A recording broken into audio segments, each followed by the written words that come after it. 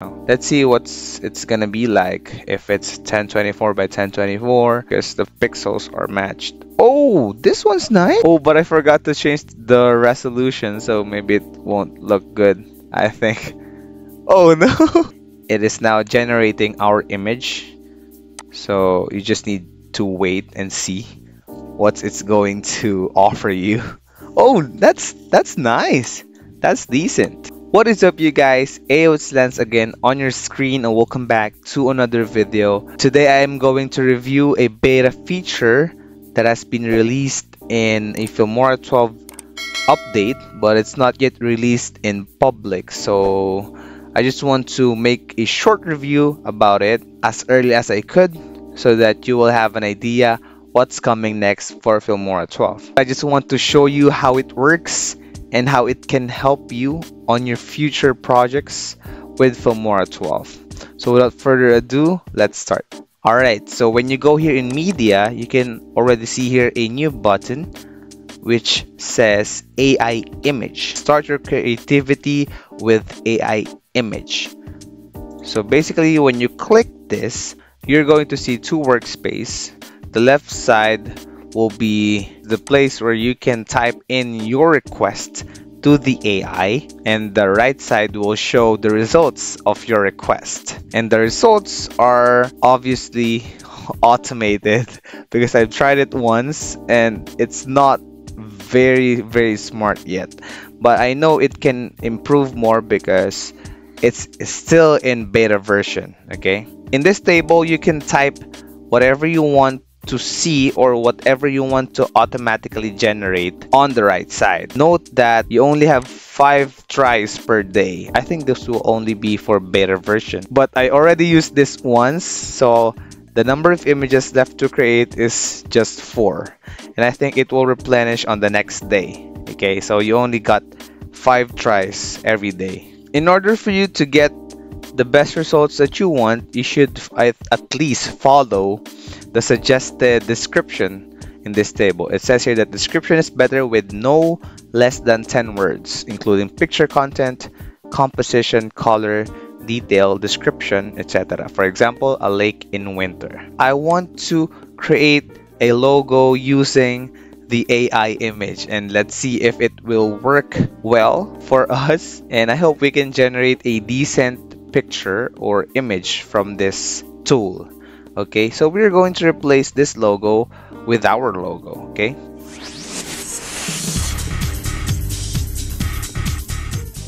so that's how the intro goes. What I want to do right now is go again to AI image, and since the template or the theme of the template is neon, we're going to generate a neon logo also. So let's just type in some words in our mind right now, or words in my mind. I will just type some words in my mind right now. Let me try neon logo. I'm thinking of an ice cream logo with neon colors. Ice cream with cone logo with neon colors, PNG file type. Maybe it can work that way. I hope so. I hope it's transparent, because if it's not, it's gonna ruin the logo. Alright, so it was mentioned earlier that we need to type at least not less than 10 words. So this 1, 2, 3, 4, 5, 6, 7, 8, 9, 10, 11, 12. Okay, these are 12 words. What you're gonna want to do right now is to hit start creating, and as you can see here on the right side, it is now generating our image. So you just need to wait and see what it's going to offer you. Oh, that's nice. That's decent. Okay. Wow, I'm impressed. Earlier, oh, but the problem is this ice crew, or maybe it's ice creme. I think that's just the flaw of AI tools, you know. You will not achieve perfection when it comes to automation, but this one's kind of decent, you know. The thing that I am concerned of is when I type PNG file type, I think I forgot to type also transparent background, because that's what I want for this intro. But I think this one will work well.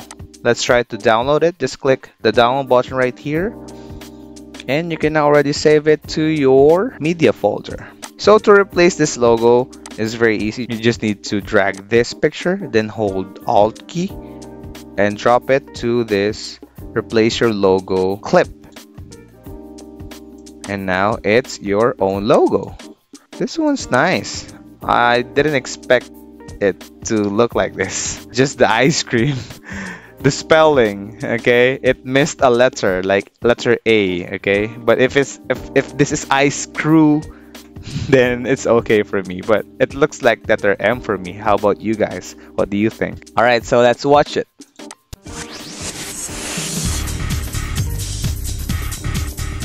Okay, so that's a problem. It's not transparent. The background is not transparent, so it went on the way. But you can still adjust it if you want. So right here, we got a problem. And we can make it like this. Mask tools. Yep. There you go.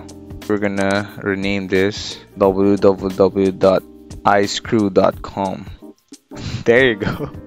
My video is in the middle already. Let me just put my video right here. Okay, so as you can see, we replaced yourlogo.com with icecrew.com because that's what the AI offered us.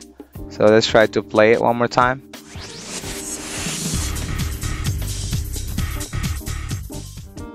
There you go, icecrew.com. Okay, so yeah, I was impressed. Now I'm going to generate another picture for you guys. How about we try a very specific art, let's say Mona Lisa, with a mask and a fall season Mona Lisa painting with a surgical mask in a fall season. 1, 2, 3, 4, 5, 6, 7, 8, 9, 10. That's 10. I think we can create it now. Let's start creating. Oh, but I forgot to change the resolution, so maybe it won't look good, I think. Oh no!